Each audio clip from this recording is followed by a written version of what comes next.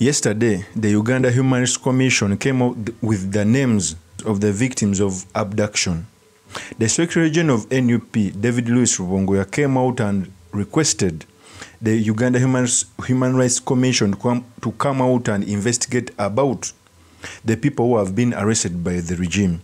So the Uganda Human Rights Commission yesterday came out with a statement written to David Louis Rubongoya saying, and I quote, "Investigations into NUP supporters reported missing. Your correspondence regarding the NUP supporters who were reported missing refer. The Commission conducted investigation in Kampala, Wakiso, Nakaseke, Kasanda, and Mityana and interacted with some individuals who had been released, as well as relatives of those who were reported to still be missing. This is to update you as follows. The Commission has established that 12 people who were arrested and detained on the suspicion of committing several offences and have since been arrested as indicated in the table below. Kavuma Jamshid, 5th, charged with malicious damage to property and granted court bail by the Mwanga 2 Road. Chirumira, please note that Kavuma Jamshid was arrested on the 5th November 2022 and released on 14th December. It was almost a month in detention. Chirumira Geoffrey Marvin, arrested on the 5th November, the same day with Jamshid Kavuma, and released on 14th December. Mulembe Stephen, 5th November, and released on the 14th December, charged with malicious damage. They put very many people on the list. And I'm going to talk about the list which was released by the Uganda Human Rights Commission. For those who don't know, the Uganda Human Rights Commission is a commission which was put out, which was established by an act of parliament to fight for torture victims, to fight for human rights in Uganda. And it is a sign that shows that our country is still grappling with abuse of human rights and many things as such. So in this video, I've come to talk about that, to give you the insight about the abductions and torture, but most importantly, the study materials we can learn from the politics of our nation. But before I do this, I want to let you know that if you're new to this channel, please subscribe. And if you're watching this video from a different platform, please head on to YouTube, type in Sula Mawagali. There is a lot of content of this nature. If your politics and economics is what you want, this will be definitely the right channel for you to subscribe to. I dedicate this video to Sechitoleko Yasin, a political prisoner who has been in incarceration for more than 3 years.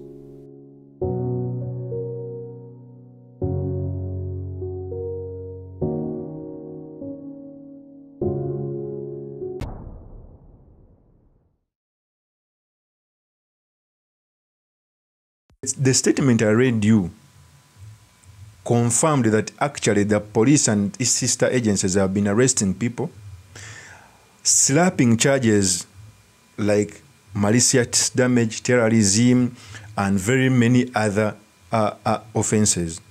Okay, we all know the security organs have been abducting opposition supporters and prefer charges against them, like subversive activities and others.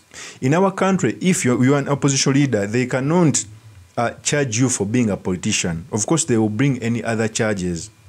When the chairperson of the Uganda Human Rights Commission came out to address the media, she said that actually these people were not arrested because of politics, but because they made other offenses. Nga okukutula waya za masanyalaze, okutta omuntu mu bugenderevu, obutujju n'ebirala. Abamu baali baweebwa police bonds, oba baali bateebwa ku kakalu ka poliisi. And to me, he failed to look through the walls. No politician, no opposition politician is arrested because of politics. Although they are arrested because of that.